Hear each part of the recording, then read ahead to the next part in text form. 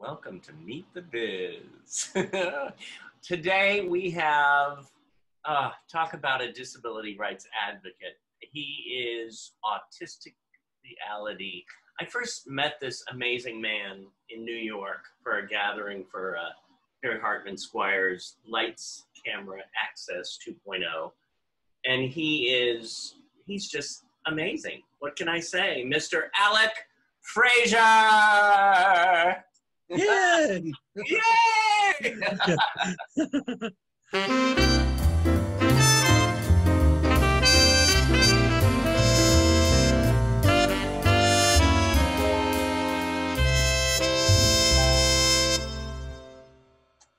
Awesome. Yeah. Hey, how are you? Good. You look wonderful. I've been working very hard. I figure with this virus going on, I want to keep busy so that I don't think about, bad stuff. And I've been successful at that, by the way. I'm just staying very positive and hopeful, which I know is tough during these times. But I had, if you'd like me to explain, I had an aha moment about 8 years ago where I chose. I'm not recommending this to anyone else. I don't know how it worked, but I chose to not to get depressed or seriously sad anymore. And for some stupid reason, it worked. And I haven't been depressed or seriously sad in 8 years. I love that. And how do you, how for people for people who are going through that, who get on the edge of maybe being depressed, how would you say to help them to get over that or get through it? Well, for one thing, I have a very strict rule. Unless it's like the moment I'm voting in a primary or general election, I never post politics to my personal wall. And I have 2 business pages, and I only post good news there, or here's how to fix this problem. I recognize that in the world of disability advocacy, there are a lot of unfortunate things happening, but everybody else is posting about that. I want to post about the good stuff because I noticed that there's a lack of that online, Yeah. I remember the first time I met you, which you have this power about you, this thing about you where people don't forget you. You have this magic about you. And I met you at the Terry Hartman Squire's Lights, Cameras, Action 2.0 in New York. Yeah, Lights, Camera, Access 2.0. The one in New York, I was actually co-hosting by accident. J.D. Michaels, who was my partner at work at the time, was hosting the seminar that time. Was it that one or the one was the one at BBDO or the one at JCC? God, I'm blanking. I know it was in April 2018. Yeah, I don't know. Well, there was one that JD co-hosted at BBDO where he was working at the time, and I was one of his fellows for his program at the time, and I ended up accidentally co-hosting that one. The one in the other one at I think it was the JCC, I was one of the speakers, the panelists. Right. Yeah. Right. Well, I mean, I was looking through your website and all the stuff that you do. I mean, it's like, you're constantly working. The website is good. Even better are the 2 Facebook pages. There's the Facebook page for Autistic Reality, where I talk about disability advocacy and political issues. And then there's the one that's named after my book, Veni Vidi Autism.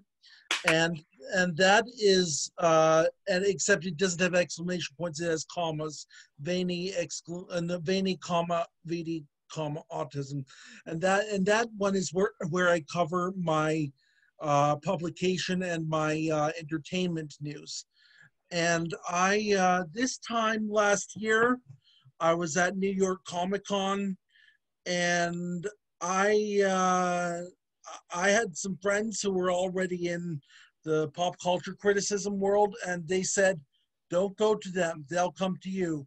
Well, I learned early on that nobody's going to come to you unless you make yourself heard. So it's so funny. Some of the biggest names I got Diana Gabaldon, the author of Outlander, by literally I emailed her, but she didn't answer that. So but I did post a copy of the email I sent her on my Facebook page and tagged her in it, and she actually responded within 5 minutes and said, "Sure, I'll sit down with you," you know. And a few years prior, I you see, my first master's paper, which was my master's in disability studies from the University at Buffalo. I loved the degree. The advisor didn't always have the best advice, so I did a paper on the first autistic superhero from Marvel Comics, Tim Burke as the second Daredevil, and then I asked him, I did the paper, and I asked, "Can I publish this?" And he said, "Not unless you do a lot of work." And then I said, "Can I monetize it?" And he laughed at me. Well, I went, this was my academic advisor, to be fair. Right. He was thinking along academic lines, but I went to the guy who ran, this is the issue, by the way, the character is revealed to have autism. I keep this framed in under glass. Oh, wow. So, and then no, he's revealed as that character. The brilliant thing about the writer is he never actually discussed on the in the comic, he never mentioned the autism, because, you know, I'm Alec Frazier, and I don't scream "I have autism" every time I go around in public. I just that's not who I am all the time. It's a facet of life. It's not the entire thing. So, but yeah, the writer confirmed that, and confirmed, somebody asked, and he confirmed, and when the character was revealed was in that issue. So I went to the guy at the local comic book shop in Buffalo, New York, where I was living at the time, and he actually helped me get some illustrations and get the paper published as a little pamphlet sized thing, like 15 pages or so. Yeah. I did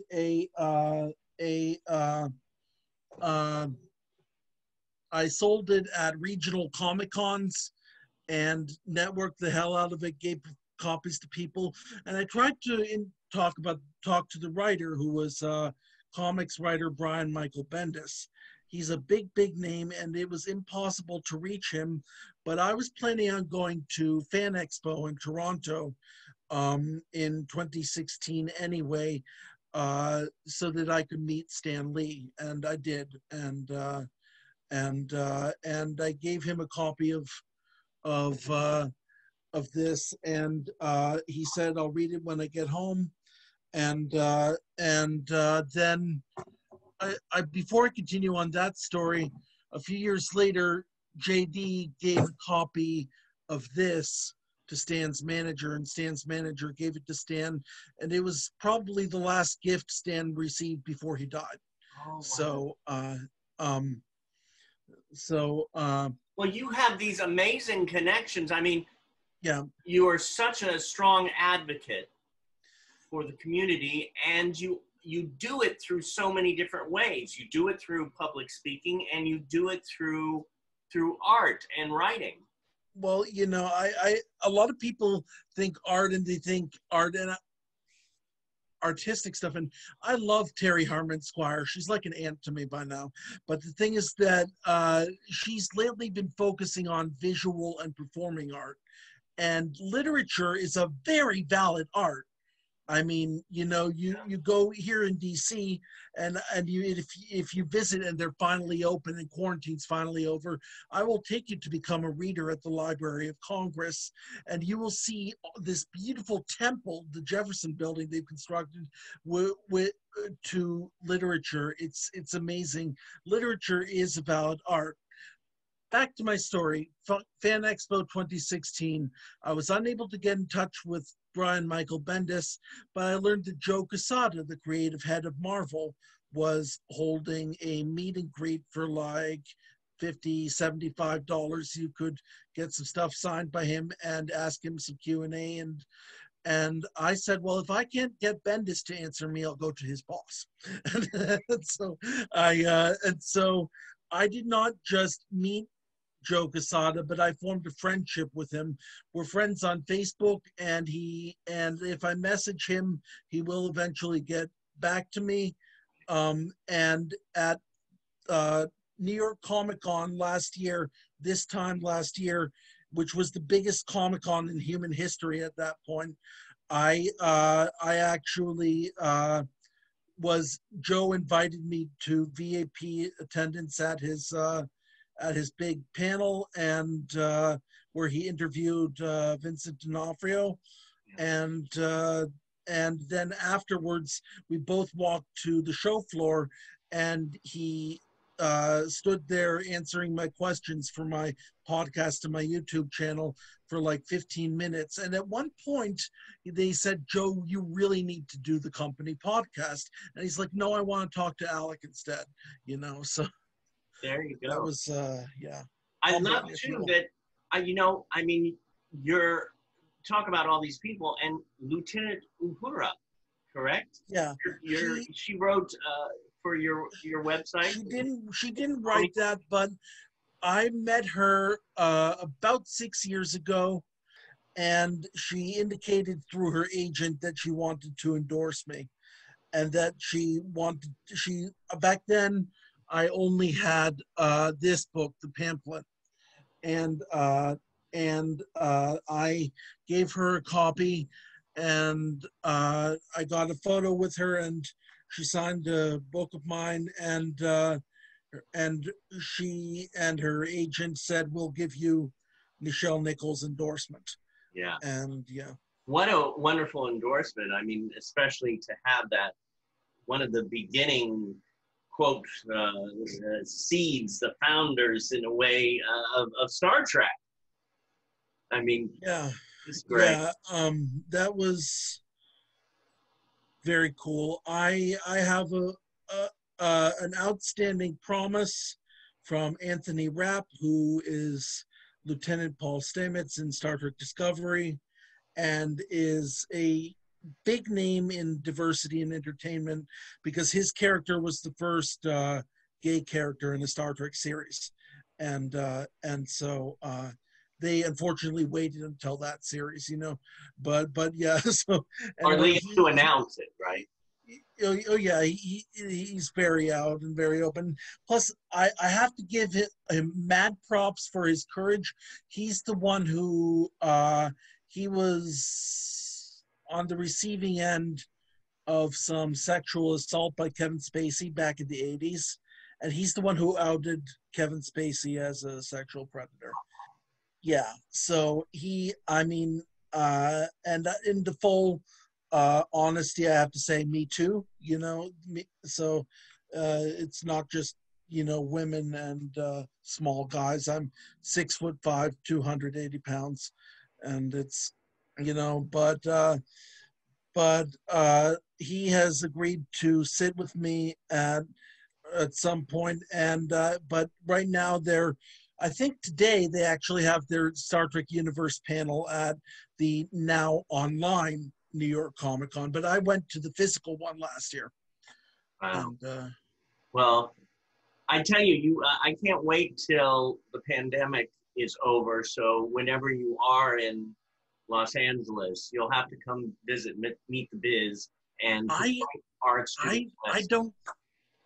I'm working on a very limited budget, less than shoestring, you know. So unless I get someone to sponsor me, You know, I can go to New York City. It's like round trip. It's like a $50 train ticket, and then a couple dozen dollars for an Airbnb. You know, Have you but ever been, have you ever worked in California? I did attend a event for what was then called USBLN, which is now called Disability In, and I prefer USBLN honestly. And uh, JD, who has been in advertising for decades, also thinks that that's better than Disability In, you know. And so I was on their youth advisory committee for 2.5 years, and one of their meetings was in LA, and I did that. But what wasn't going to be business, you'll actually find the whole last unit of this book is writings relating to fandom of James Cameron's Avatar. And you see, I actually we got a very rare thing that like never happened before. We, the official fan group for James Cameron's Avatar, which is called Avatar Meet, got an invite to the studio Right. and met with a lot of the special effects people and production people and staff people. And I actually asked producer John Landau, who's, I mean, James Cameron is the guy whose name is on it, but Yeah. John Landau does all the grunt work, and he's maybe the busiest guy in the movie making business because, you know, he was behind like Titanic and half of the Terminator and Alien sequels, and you Right. know, and Avatar and Alita Battle Angel and endless stuff like that. I asked him what he thought was his thoughts were on, and I'm putting this carefully. I said featuring people with disabilities in the future films. Yeah. And his answer was very smart. He was very wise. He was so wise. This was like a trick question, and I didn't even know it. He said, "You see, I really get concerned when I hear the word featuring, because that means you're making a special interest case out of it, Ah, and that, as you know, as a disability advocate, involves pity." right. And you don't want that. You want to show these people living their lives as they naturally do. If of course, that would include disabled characters, LGBTQ characters, etc., etc. And actually, they have more than one disabled actor working on the sequels. And You know C.J. Jones, yes, yes? that's him. That's yes. Have you And interviewed him yet? no, but I'm looking to do that. I'm looking to connect with him, honestly. Yeah. I haven't ever, I saw him when he was at a Ruderman Foundation panel, but I don't think he's ever met me in person. Yeah. I'd love to interview him, to tell the truth. You know, if you could Right. help with that, maybe that Oh, would I would be. love to. I will definitely connect the two of you because I think it would be a great connection, especially since you are so into um, the comic books and the Avatar Yeah. and the creative writing and film. Now, this is not just, I do things for my YouTube and I do things for my podcast.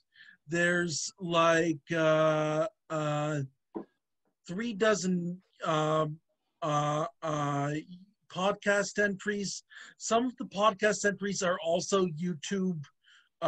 Now with the advent of Zoom, the quarantine has actually been really wonderful for me because it forced me to innovate, and I've been able to use Zoom to record interviews on video, and now I have video interviews that I never would have had before. Isn't And it so, great? yeah, and I also got a Zoom account, which is like negligible price, Yeah. you know, for what you get. And and I have my YouTube, my podcast, but I also write for publications. I write for Flickering Myth, which is a website, a pop culture website. Like I did a whole my first piece for them was an essay on how Alita Battle Angel was basically, it was a fantasy come true for people with prosthetics, because almost every character in that film is to some degree or another prosthetic. And it's interesting that the most human character in the film, her only human part is I think her brain, you know, and you know, and there are people with fake arms who use them for as an advantage playing music. There are people who use them as sports advantage, and you realize that everybody in that film, almost everybody at least, is physically disabled in some way, but it's not a disability. They use it for like superhuman abilities, you know. Yeah. And so I wrote a piece on that for them. I wrote their review of Love Victor. I did an interview with I actually met Becky Albertalli, who wrote Love Victor and Love Simon. She was coming to speak at a local independent bookstore, and I met with her and gave her a copy of my book, and she signed some copies of her book for me, and she agreed to do an interview with me. And so then I also do a lot of work for Starburst magazine. Do you know who they are?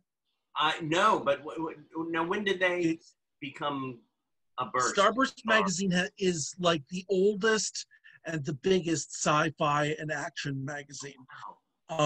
They're British, and they've been around since the 70s.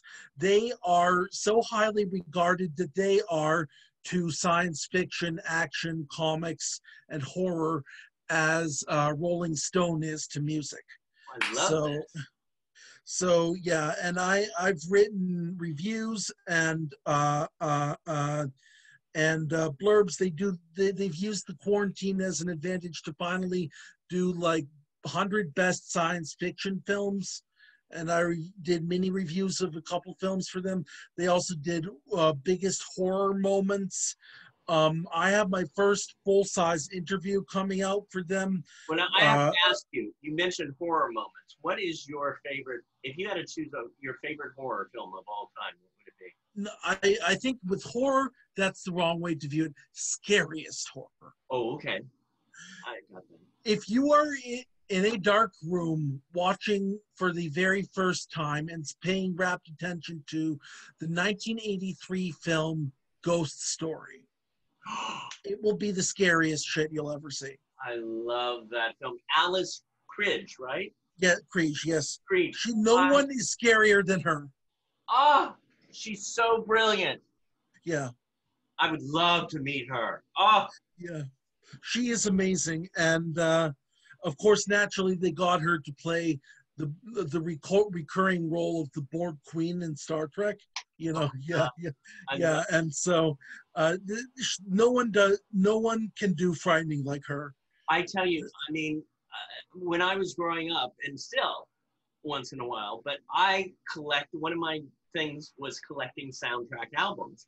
And one of my favorite genres was, quote, horror, just because the music is so old. And I actually have the soundtrack on LP of Ghost Story. Oh, great. Yeah.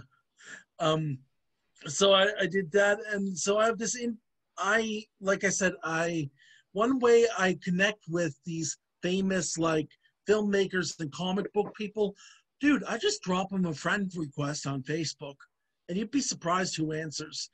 So one of the people who answered a couple of years ago was Dacre Stoker, who's the great-grandnephew of Bram Stoker, and he's also Bram Stoker's literary executor. And he has written, because he has the rights to the estate, he has actually written the official prequel and sequel to Dracula, officially licensed.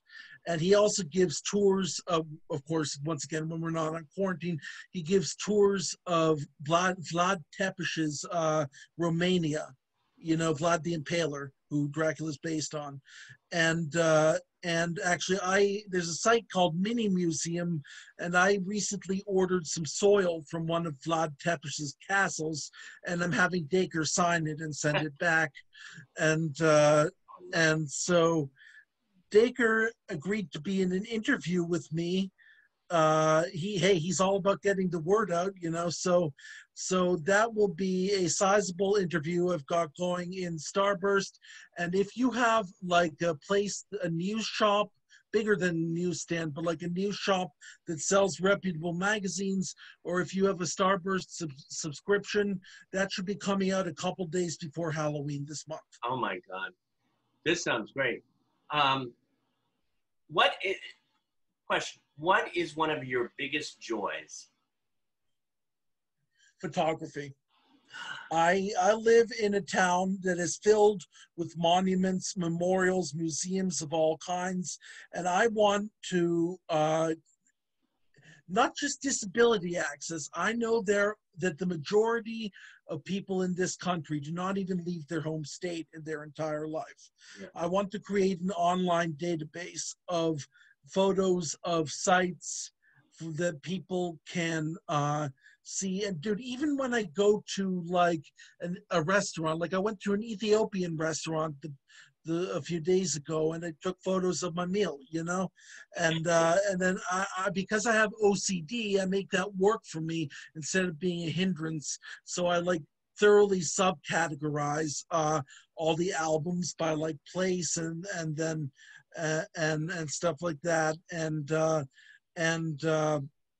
I was in the middle of photographing the brand new state-of-the-art paleontology hall at the Smithsonian right when the quarantine hit, and I'm waiting for it to open again, so that most of the Smithsonians are having limited openings right now. Right. So, well, yeah. You know, I was again doing research on you, and of course I met you in New York, but you do public speaking, event management, social networking. You're a content editor. What do you like to do the most? What do you? I haven't done event management in a few years, to be honest. I should probably take that off there. But what do I like doing the most? This is gonna sound like cliche and it's gonna sound fake, but I get a big rush, a big amount of pride and joy out of helping people. For example, I have a friend named Carrie, and in March or April, Carrie got COVID-19. The president said, "Don't be afraid of it." Carrie is on oxygen probably for the rest of her life due to it, and she's running the risk of losing multiple toes and at least one finger, and she's like thoroughly disabled for the rest of her life. And so one thing I do for my friends who deserve rewards or who are going through tough times, I send them 4-foot pillows.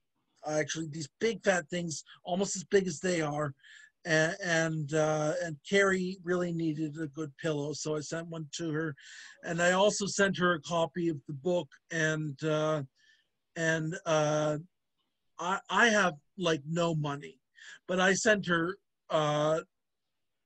sizable donations to her medical funds. You know, this is the big problem we have. She doesn't have, or rather, her insurance will not cover fixing her circulation in her hands and feet. Right. So they want to amputate. You know, Right. It's horrific. I The mean, time that we're going I'm on Medicaid myself, Yeah. and my dental isn't covered. You know, so but No. yeah. We have to keep going, don't we? We just have to keep going. And what you said about helping people, you know, that is one of my biggest joys, is to see the joy that others get and to see the effect of that.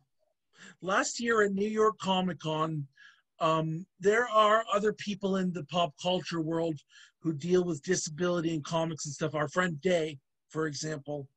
But unlike Day, I've noticed that Day's work is like really scholarly takes on things, you know, and I come even though I do have a master's in disability studies and an honorary doctorate in counseling, I still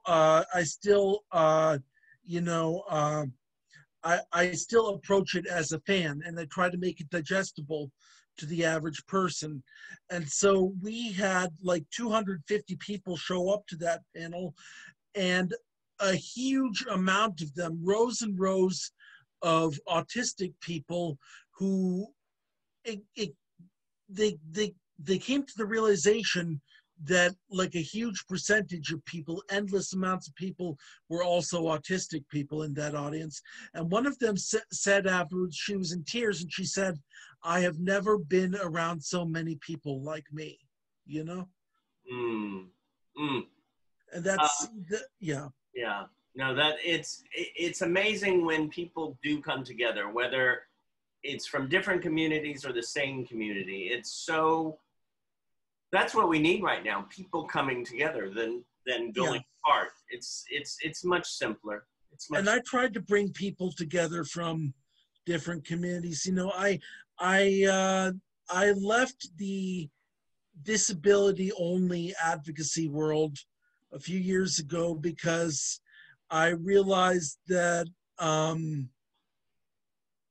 like, for example, there is a certain large autistic self-advocacy organization that is really militant compared to my beliefs, and that operates in a way that is like exclusionary of people who aren't autistic. And I agree that people with autism are our own best advocates, but I also don't want to throw like parents and teachers and allies off of the raft. You know, Yeah. I think that they're, you know, for example, a parent is much more willing to approach things from an autistic person's point of view if you don't immediately alienate them, you know? Right. Right. You know, you here are some words I'm going to throw out to you, or that you're connected with: sociology, psychology, Yes. public administration, Yes. bowling, sociology of gender. Yes. I had a big fat class in university that was actually gender, sociology, and pop culture. We studied gender and sexuality through comics, military movies. We watched Soldier's Girl. We hip hop, and what was the fourth one?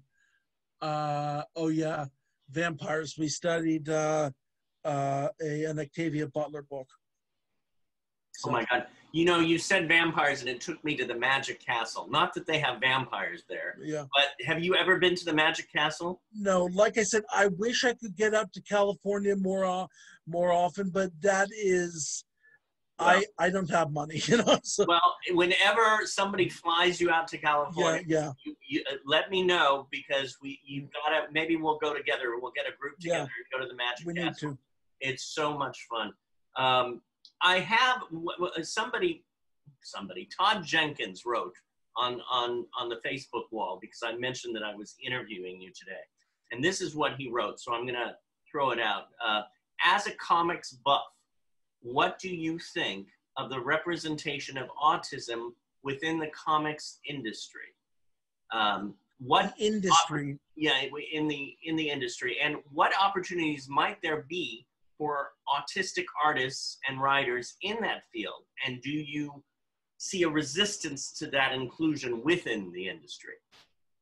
You know, I will say throughout history, I will say that a lot of the people who are very famous comic book creators have been autistic. It's just they don't make it a big honking deal about it. And you know, some of it was before diagnosis was commonplace. Some people have chosen not to get diagnosis. Some people don't make it a very public thing, but autistic people thrive in that environment. What was it back in the day? It was people sitting in a cubicle in a bullpen creating their stuff. Like, I'm sorry. I'm sorry. I know that Alan Moore likes to get pissed off at everybody, but I swear he has autism. There's no way he doesn't, you know? the creator of Watchmen, V for Vendetta, and stuff like that. I mean, just look at his whole public persona. There's no way he doesn't, and a lot of the other people, you're even on the local level, your comic book shop owners and your fans at your conventions, you will find a lot of people either with autism or with family members with autism. And I've actually, one time I was at a show in Rochester, New York, and I was given a small theater to do my presentation in. And usually, for most panels, it's like 3 or 5 people in there. We filled the small theater because we were giving an autism-centric talk, and autism and creativity, rather. There's a big panel I do, the one I did in New York Comic Con last year. It's autism and creativity. I just did a version of it for the National Disability Mentoring Coalition and people, youth with disabilities. And I'm giving it again, this time as a free online seminar for the DC Public Library. And if you think, well, Alec, aren't you giving that everywhere and to everyone? It actually doesn't get easier. Doing it over and over again, new stuff comes in. And I think everybody deserves to hear about that, Yeah. What's your proudest moment in your life?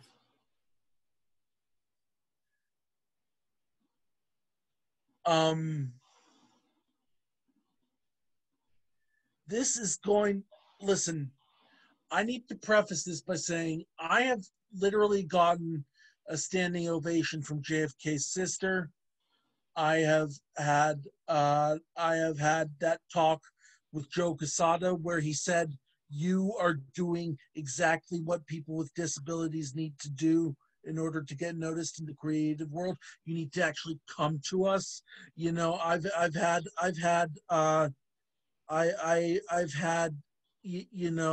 people like that, but that's not my proudest moment. When I was living in Buffalo, the comic book shop owner, Emil Novak Sr., who is the biggest geek I've ever seen, we had just come from an event at the city library in Buffalo, and we were all at lunch together. And he said,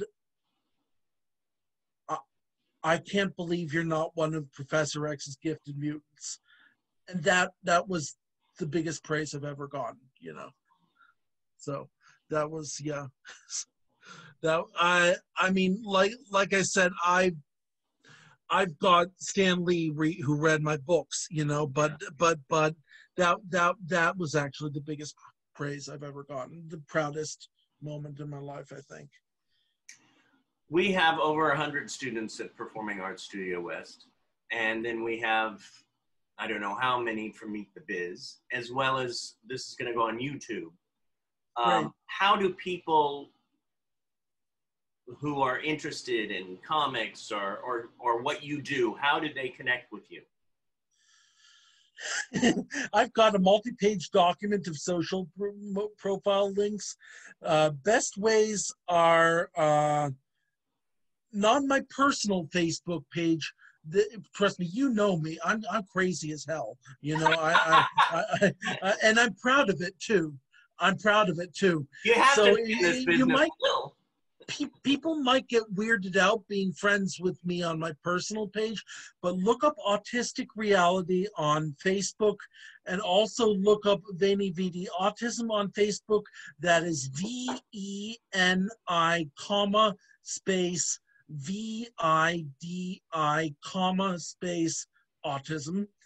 And also, please go to my website. Not just for the website, but it has links to all of my social media profile pages.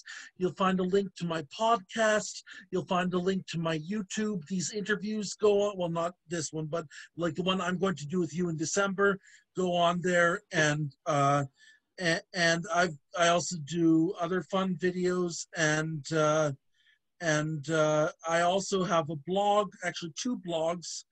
One is simply the Autistic Reality blog, where I post personal stuff and disability related stuff and random stuff. But the one I'm most proud of is the Veni Vidi Autism blog, which I really need to post to again, which is where I post my pop culture content. By the Also, way, by the way, I yeah, saw your interview with Judy Human. I love that, how you guys were eating, and it was just so relaxed yeah. and fun. She had Stevie, her assistant, go out and buy like cake and ice cream and party favors and stuff like that. And I put a banner up behind me that said happy birthday. And we just, Judy is lovely, and I love her to bits. She's amazing. And I had just finished watching Crip Camp when for the first time when I saw that. So it was all fresh in my head. Isn't that like one of the best films ever? I just loved it. Yeah. And you know, that was amazing. And then, oh my God, did you see my interview with Tony Coelho? I haven't yet. I have to watch it. Yes, you do. Yes, you do. You'll also see his letter of reference that he gave me on my website, which is extremely humbling that he was willing, that he of all people was willing to say that about me.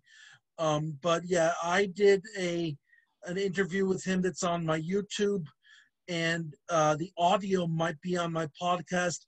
But please, when given the option between audio and on podcast and YouTube video, look at the YouTube video. Yeah. Like the thing with Judy isn't nearly as fun without the video. I love seeing all the different expressions and the emotions and the the eating of the cake. Yeah. Thank you. So, yeah, no problem. This has been a blast. Yeah, and the thing is that here's how I sum this up. I know people who are better at disability advocacy than me. I know people who are better at pop culture work than me. But I have yet to meet anybody who combines them quite like me, you know. And that's not bragging, but that is a genuine fact. I'm not aware of anyone who does that, you know.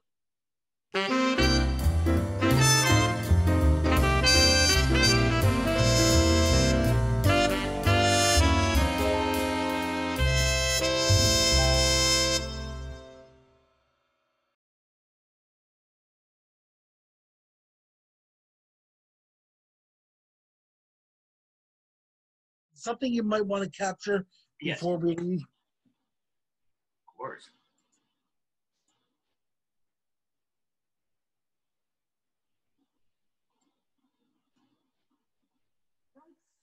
JD and my own career, I have an action figure. Ah! Bring it closer to the camera. Oh my God. That is great. Where did you get it? Well, JD is a wonderful man. I love him dearly, and he has these contacts. And as you know, I was doing a fellowship for him that was supposed to last a year, but it ended up lasting like almost 2 years in various ways, shape, and forms. And as a gift at the end, he has a friend who scans people for like Hollywood and major things. The guy had just gotten done scanning Bill Murray's foot, of all things, and he and so yeah, you know, there's all sorts of weird stuff going on. So he actually he stood over me with these capture devices all around my body as I wore the suit, and he had the glasses in post, but anyway, so I think if I'm correct, it's made from granulated glass, which means it is so fragile, you know. That's gorgeous. Yeah, and and so one of the questions I answer for the pop culture panel, JD came up with those questions, and the last one is, what does your action figure look like? And that's the only image in the panel. I just simply roll this image, you know.